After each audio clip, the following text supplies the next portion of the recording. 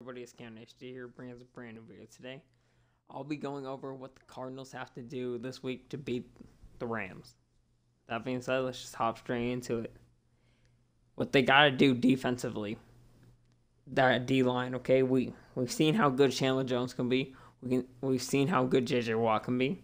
We've seen how good Byron Murphy can be. We've seen all these things, right? But we haven't seen all of them play well together. You see, Chandler Jones had his game against the Titans. Now, J.J. Watt has been the most occurring piece of all that. He's up there with the run game every time. He just can't always make the tackle when he gets through the line, but that's still besides the point. But we need that D line to put some pressure on Stafford, or else we're just gonna lose it so fast. Okay, we need to keep Stafford frustrated and confused and off his feet. We gotta have him out of his rhythm so we can force the stops and give Kyler the ball. Next up, though, we need our DBs, okay? Today we just signed Quentin Dunbar when I'm making this. I'm not sure how much he's going to actually play or, have an effect. But honestly, I'm fine with our corners we have now. They're low-key solid. Byron Murphy, he's shown what he can do. Robert Alford, he's been solid. And Marco Wilson, he looks promising. Our three corners are, it's not bad. I say we're probably over. I'd say over or top 16. Yeah, better than most teams with DBs. But I still wonder, though, because Marco Wilson did get injured, so we don't know the extent of that. He did play against Jags, but we don't know how much Dunbar is going to actually play. So we'll end up seeing that, and hopefully he can play good and improve something. But yeah. And then last but not least on the defensive side, we just got to stop Cooper Kupp. He's been so dominant and effective this season. Him and Stafford's connection is just absurd. And if we want to win this game, we got to cut that connection off. And so I think you got to put Byron on him. Okay, Byron's been pretty solid. And he's been able to get the job done against some of the best. So I think he'll be able to lock him up a decent amount. He's not going to lock him up the whole game, but I think he can do it for most of it, I think. So yeah. Next up, keys for our offense. Kyler, he's got to stay on the route he's on right now. Okay? Kyler keeps playing the way he's playing. He might just be MVP. Okay? But he's still got to be dominant, okay? Kyler's thrown a pick every single game in 1-2-1 so far, okay? And every time, they're just bonehead mistakes. So as long as he just keeps it to himself, stays composed during those tough moments, and just knows when to throw the check down and throw it away, I think we'll be good.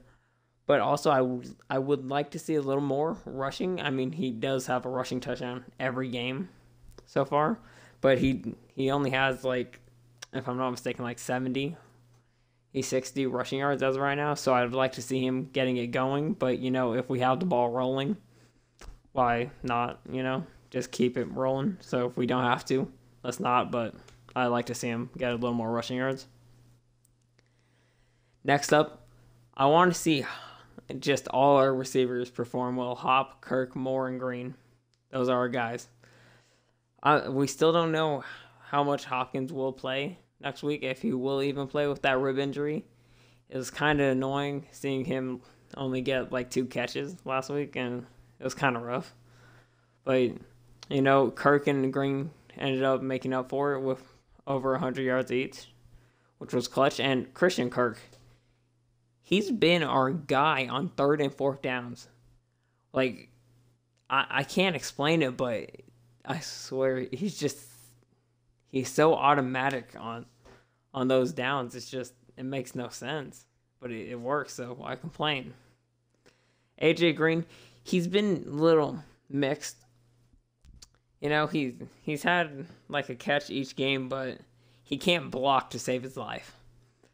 Every time we run the ball towards his side or anything, there's a holding call. Every time. So I think it would be smart of us if we just took him out and had someone else block. But on the receiving end, though, he's doing good. He's got one touchdown and has like 200 and some yards, over 200 yards. He's doing great right now for what we expect him to do. And hopefully he can just keep that ball rolling. Because Kirk and Green aren't even the number one option. That's Hop. But with Hop being down, we need these guys to come up. And also, Moore. Rondell Moore, he's looking great for the future. Yeah, he's got that speed. If we can find him more, because last week he had 4 yards last week. 4 total yards last week. We need to find him more. Okay, whether or not it's the run game with him or just getting those dump offs and letting him just see what he can do with his elusiveness. Whatever we gotta do, we just gotta make it happen. Because I think that was a key component in us like almost losing to the Jags. It's just we didn't get more going. So I really think that's going to be a huge thing for us to implement. Next up, though, our running backs. Okay, they've been awesome. Okay, Chase, he's been getting at least 40 rushing yards a game and at least 20 receiving yards. So he's doing it both ways. Okay, Connor, he's got a little bit of receiving yards, but he's more of a ground and pound, as you guys know. Oh, but he's also killing it, too. He's got 3 touchdowns. And if we can just keep our running backs being the dual threats that they are, there's no reason this Rams team should be able to stop us. And we should be able to come out there with a victory. But my last point, last but not least, Cliff needs to be smart. Okay, in week 1, and we gotta see Cliff at his best. Okay, he was doing everything, calling all the right plays, doing everything right on offense. Okay, when they were making a bad call, well, if I can find the clip, I will throw it in here. He was yelling at the ref, which we have never seen. We have never seen Cliff do.